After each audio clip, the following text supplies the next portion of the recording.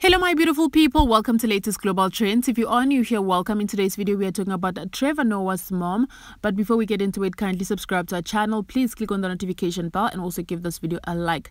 Now, according to reports, Patricia Noah, the Daily Show host Trevoh Noah's mother, was issued with a final letter of demand by the Revenue Services, SARS, which is threatening to obtain and execute order to sell her assets if she fails to issue methods stipulated by the revenue collector for her to pay more than 24 million in tax debt.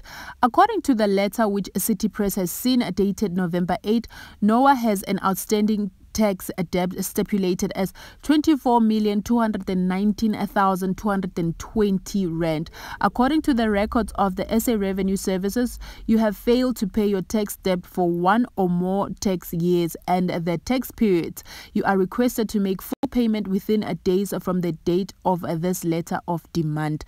Now guys, that's a lot of money, 24 million rand, and there's a couple of thousand actually there. What do you guys think about this? Please do let us know in the comment section. Thank you so much for watching. Don't forget to like. See you guys in the next one.